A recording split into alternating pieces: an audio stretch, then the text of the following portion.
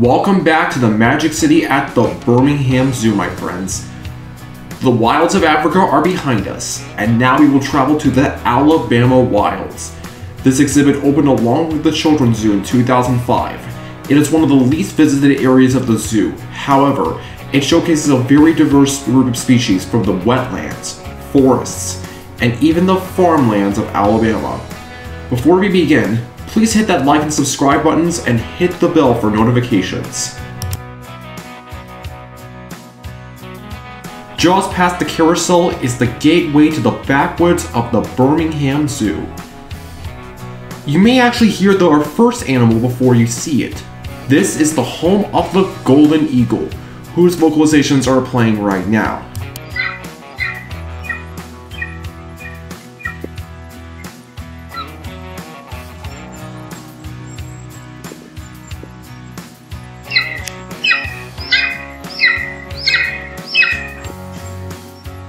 This exhibit is home to one golden eagle named Zeagle, who was rescued after suffering an injury that caused his wing bones to fuse together, rendering him flightless.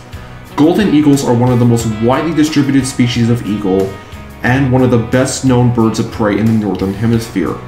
Golden eagles can fly at great speeds, topping up at 200 miles an hour. Just across from the eagles are the Sandhill Cranes. Sandhill Cranes are social birds that live in a family group similar to humans.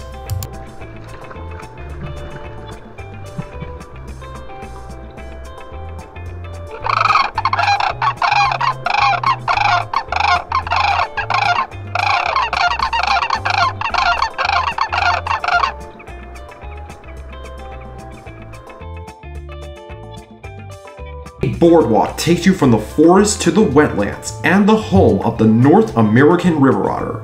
The Birmingham Zoo is home to two river otters, a female named Lenora and a male named Slim. This aquatic relative of the weasel is known for their streamlined body and muscular tail, which makes up nearly half of their total length for their body. Although typically very social animals, female otters make the males leave their den until they give birth in the spring.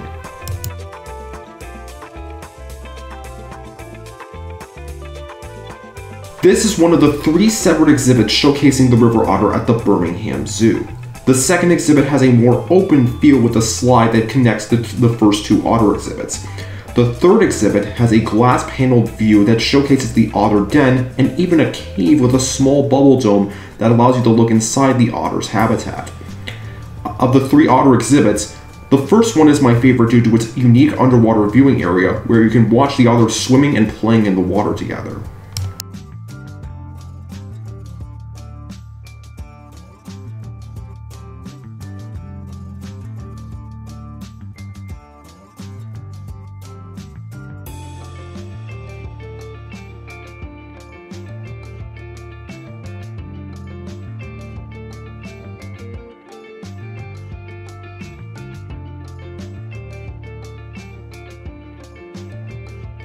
Leaving the otter exhibits, you will pass an outdoor classroom before making your way to the home of the black vulture.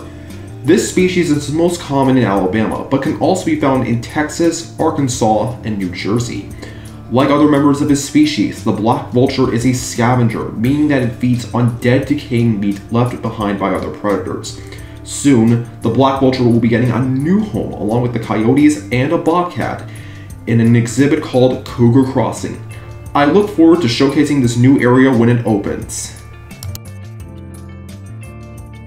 Continuing along the path, the next bird you will see is the wild turkey.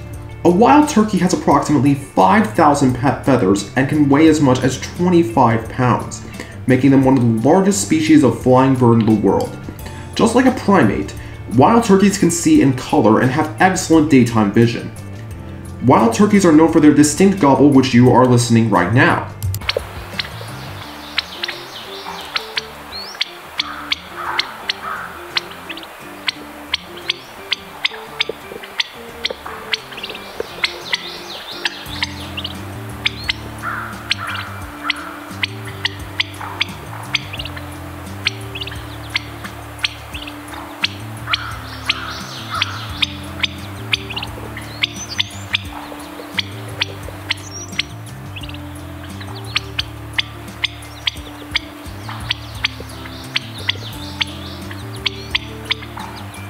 Male turkeys make this call in order to announce their presence to other wild turkeys in the area and stake their territory.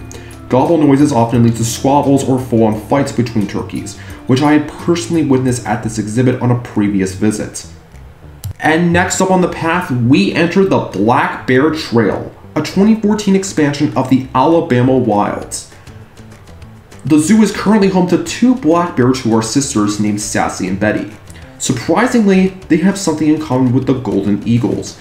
They are both rescues. Sassy and Betty were rescued from Big Sky, Montana. They had been fed by humans there, and they had lost their natural fear of humans as a result, putting them in danger of being killed by predators or humans. 3 attempts were made by the Montana Fish and Wildlife Service to release them back into the wild.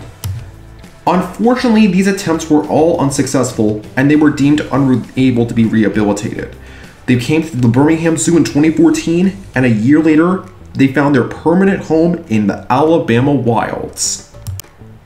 At the end of the Black Bear Trail is the home of the fox. One unique feature of this exhibit is that it hosts both a red fox and a gray fox, which I didn't see, who rotate throughout the year.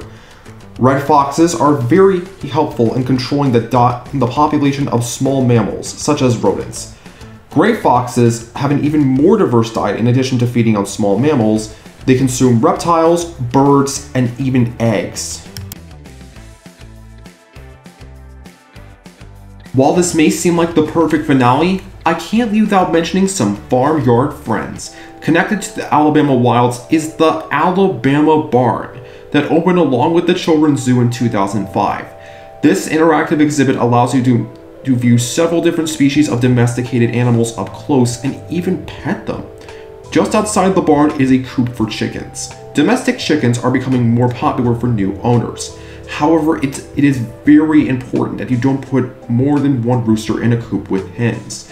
If 2 roosters are in the same coop, they will fight to the death over who gets to be the head honcho.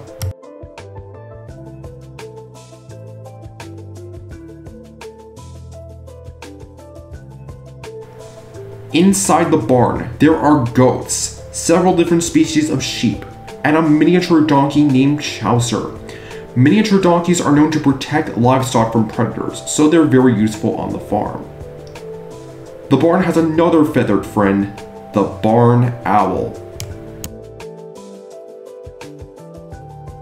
As you exit the barn, you can either pet some of the sheep and goats in the corral, you can continue back to ride the carousel, or visit the rest of the Birmingham Zoo. Thank you for watching. For the next video, I need your help choosing which section of the zoo I will tour. Vote for your favorite in the comments below.